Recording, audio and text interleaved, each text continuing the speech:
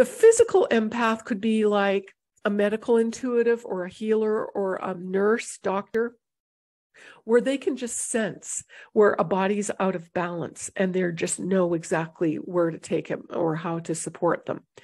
An intuitive empath is someone that you could literally stand next to somebody, I don't know, in the grocery store, and all of a sudden take on their energy.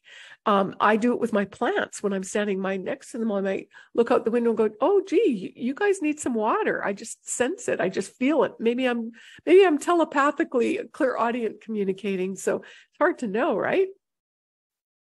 Animal empaths, you connect with animals easy. You can feel them. You're compassionate with them. And that is just sort of a general sense and love for animals. You're taking on their energy.